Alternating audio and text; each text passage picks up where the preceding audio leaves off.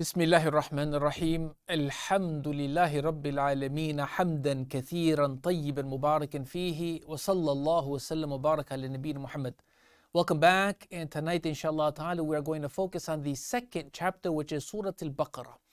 So this chapter is the longest of them in the Qur'an. It has 286 verses, and we're told معنى اسمها Al-Baqarah, the meaning behind its name, which is the cow, the heifer, right? Min asnafi bahimatil an'am, that it is from among the different cattle, the different livestock that are present or that Allah Ta'ala has created. وَهِيَ الْإِبْلُ وَالْبَقَرُ وَالْغَنَمُ. And the three main categories for livestock, from our perspective that is at least, is the camel family, the cow family, and the sheep family. وَسَبَبُ تَسْمِيَتِهَا. The reason why it's named the cow, انفراد السورة بذكر قصة بقرة بني إسرائيل. We're told that first is because of the story that took place with regards to the cow and the children of Israel. And those who will read the Qur'an and during Ramadan will listen to it, the story of them being commanded to slaughter the cow, and they went ahead and asked what type of cow, what color cow, and we still need more clarity, etc. But this story is only mentioned within this chapter. We're told وَالدَّلَالَةُ also وَالدَّلَالَةُ هَذَا الْإِسْمِ عَلَى الْمَقْصَدِ الْعَامِ لِلسُّورَةِ وَمَوْضُعَاتِهَا. And how this chapter basically, or the cow, is kind of a, how do we say? The name of it is something that is basically a general objective that is going to focus on some of the other things that are happening within the chapter that are connected to it. So we'll come to see that there's other references with regards to the cow and things of that sort. So because it's a peculiar name and a peculiar story that's unique in that sense, it has taken on that name. What other names does it have?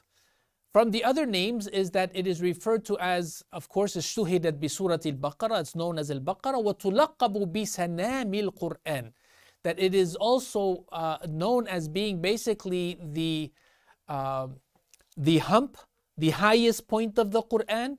So the sinam of the camel is basically the hump of it. So it is basically like the highest point of the Qur'an, and perhaps because it is the largest chapter of the whole Qur'an, right? It is also known as Fustat al-Qur'an, and that's basically a very large tent, like a huge pavilion. So this is another name that it's referred to as well as Az-Zahra. Az-Zahra. Now, Az-Zahra in the Arabic is referring to that which is light, and it is a beautiful manifestation of light. So this chapter is basically Az-Zahra being this beautiful emanating light. مقصدها العام. What is the general objective of this chapter?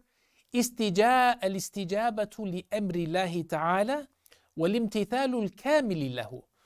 It is to respond to Allah Ta'ala's commands and to apply them, to emulate them, to live by them in as complete and as beautiful a way as possible.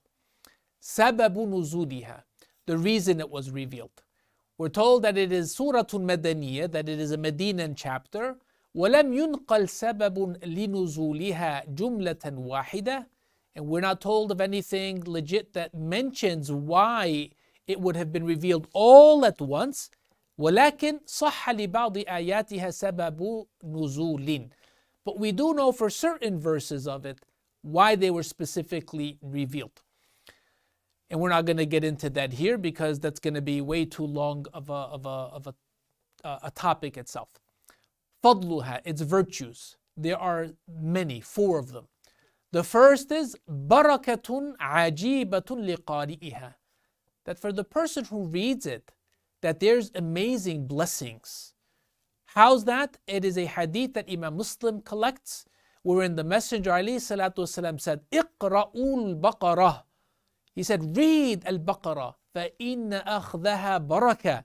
Because being able to take it, to seize it, is a blessing. وَتَرْكَهَا حَسْرَةً. And to abstain from reading it is a tremendous loss. It is a sense of despair. The second, علاج من السحر والعين والحسد. that it is a medicine that cures and heals against anything and everything of magic, the evil eye, and of envy. And this hadith is also collected by Imam Muslim. The Prophet ﷺ said, وَلَا يَسْتَطِيعُهَا الْبَطَلَةِ أي السحرة. He said that the magicians, these evil people, that they cannot overcome it. They have no power over it. That they can do nothing against it. The third, طَارِدَةٌ لِلشَّيَاطِينَ, that it will expel demons. قال صلى الله عليه وسلم وإن البيت الذي تقرأ فيه سورة البقرة لا يدخله شيطان. He said, certainly in that house where Surah Al-Baqarah is read, is recited, shaitan will not enter it, nor will any shayateen, any demons enter it. And that hadith is also in Muslim. The fourth virtue, هي من السبع, that it is from among those first 7 chapters of the Qur'an, which have a very special place. And the hadith is collected by Imam Ahmad, and it is considered Hasan. The Messenger ﷺ said, من أخذ السبع الأول من القرآن فهو حبر, أي عالم. That whoever is able to memorize, to learn the first 7 chapters of the Qur'an, that person is a scholar.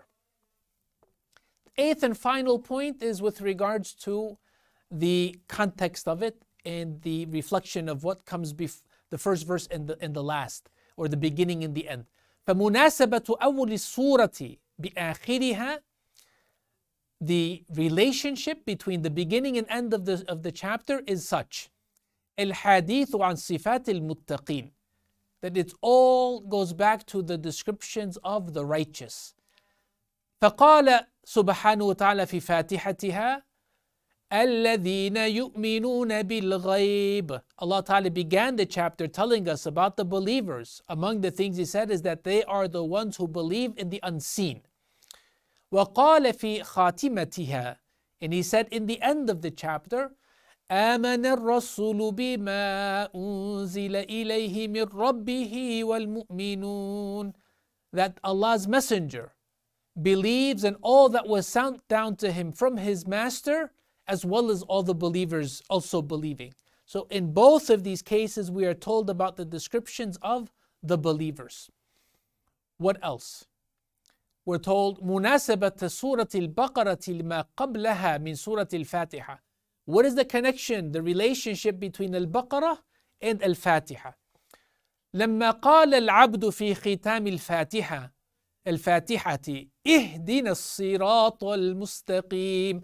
We're told that when Allah Azza wa Jal tells us that the believer, the worshipper, concludes Surah Al-Fatiha with the dua saying, guide us to the path of uprightness, to the path of righteousness, قِيلَ لَهُ فِي فَاتِحَةِ الْبَقَرَةِ, that Allah Azza wa Jal in the beginning of Surah Al-Baqarah, He tells him, ذَلِكَ الْكِتَابُ لَا رَيْبَ فِيهِ هُدًى لِلْمُتَّقِينَ هُوَ مَطْلُبُكَ وَفِيهِ حَاجَتُكَ.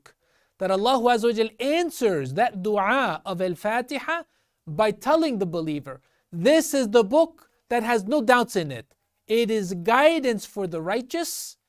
Therefore, all that you're asking for, all of your needs are in this book. And subhanAllah, through that we see how the Al-Fatiha leads into Al-Baqarah and what the connection is. So subhanAllah, how even though they are separate chapters, we will come to see as we proceed the interconnectedness of these chapters with each other. For subhanAllah, the one who is the author of the Qur'an, His divine speech, there is none like it. Walhamdulillahi Rabbil Alameen awwalan wa akhiran. Wa sallallahu wa sallam wa baraka ala nabiyyina Muhammad.